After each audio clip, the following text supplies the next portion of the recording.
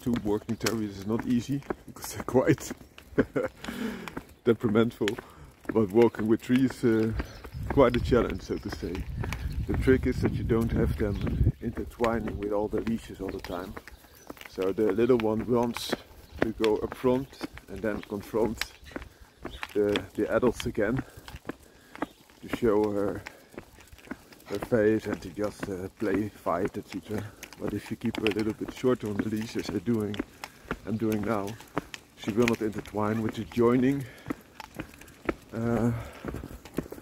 belt, and you have all the fun. So that's a tip that I can give you. And now I'm doing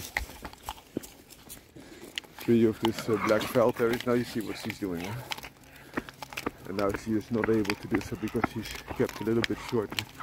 So now I'm walking 3 working terriers on one arm, as you can see, and it's doable. So you can do even more, but the easiest way is of course doing 1 dog, 2 dogs in separate lines are also a good thing. But once you're going to 3, I think you need that coupling leash that I have to still have functionality, that you can also use your other hand to pick up something or open doors, etc. But this is something that I want to recommend, and always like that you can still have one arm used for other purposes than dog walking.